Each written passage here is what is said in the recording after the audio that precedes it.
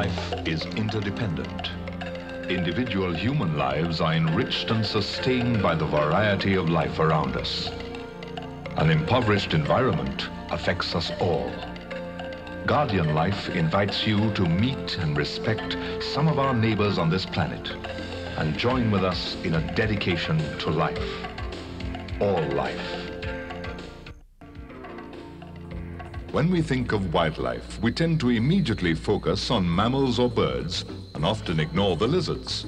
Few of us appreciate the variety of lizards to be found in Trinidad and Tobago. Indeed, we are home to 22 species. These range from tiny geckos like this streak lizard, just 4 centimeters long, to the iguana up to 40 times its length. The geckos are often found around the house. Some, like the mabuya, are dull brown to almost white. They have modified scales on the soles of their feet, which allow them to grip onto glass. Others, like the variegated gecko or the beautiful ocellated gecko from Tobago, are more gaily colored and live out of doors. The geckos share the distinction of being the only lizards with a voice, and in rural areas, you often hear them at night. Lizards found climbing trees are usually of the family Iguanidae. These include not only the iguana, but the 24 hours, the old man lizard, and 3 species of garden lizards. The 24 hours can often be seen just below a flower, waiting for some butterfly or fly to come to feed on the nectar. Most of the ground-dwelling lizards are of the family Teiidae. This family includes the familiar Zanduli and the mat, which is found throughout Trinidad and Tobago, equally at home in swamp and forest. One member of this species has a very interesting reproductive system. Only females are to be found, and they are able to give birth without mating. The list is completed by the skink. A skink is a very shiny ground-dwelling lizard, which has the distinction of being viviparous, giving birth to live young rather via the conventional laying of eggs. We also have 2 species of legless lizard, otherwise called two-headed snake or bachak snake. These are in fact neither lizards nor snakes, but related to both.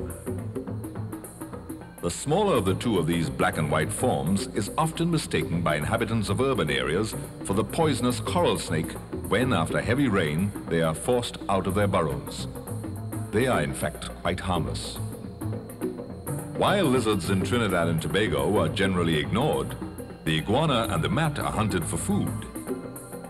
2 other lizards play a role in our folklore. The ghostly wood slave, which provides a useful service by eating insects attracted to house lights, is feared by some.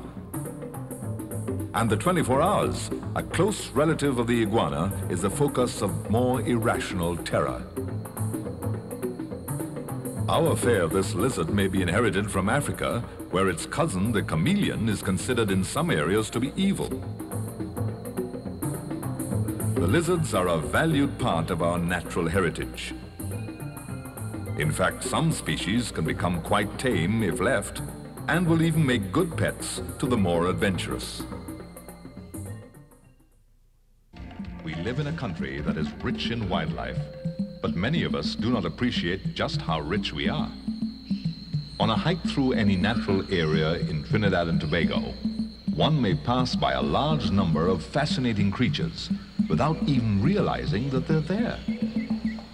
This is because some are indistinguishable from their backgrounds and others simply do not look like animals at first glance. Such camouflage is very important to animals playing a role in the life of both predators and their prey. Some prey species rely on camouflage to avoid detection from predators. This katydid, for example, would soon become a meal for a bird if detected. birds themselves often depend on camouflage, especially when nesting, as they will become easy targets if noticed. The porake is especially vulnerable as it nests on the ground in savannas. It has such faith in its disguise that it will allow you to approach within 5 feet before accepting that it has been seen. Predators, too, rely on camouflage so that they can creep up unseen by their prey.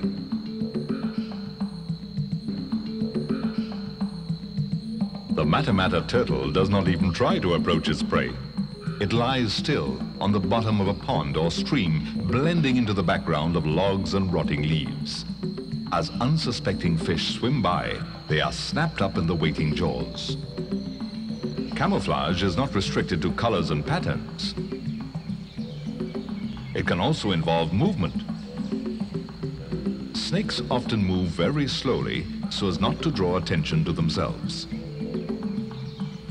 The side-to-side motion of this horsewhip snake looks like the end of a vine swaying in the breeze. The pycnopalpa, a type of bush cricket, is a master of camouflage. Not only does it look like a leaf, complete with veins and fungus attacks, but it moves with meticulous precision, avoiding sudden or jerky action. Some camouflaged animals may be perfectly visible, yet still not apparent. There is clearly nothing on this branch but large, uninviting thorns hardly worth eating.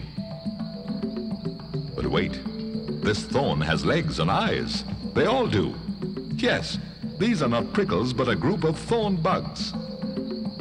A single bug could not have pulled off this deception, but the group can easily manage it. So on your next hike through the forest, take the time to look carefully around you. You'll need some practice, but eventually you'll learn to penetrate their camouflage and enter the world of these fascinating creatures that manage to survive in spite of the dangers surrounding them by pretending to be something other than themselves.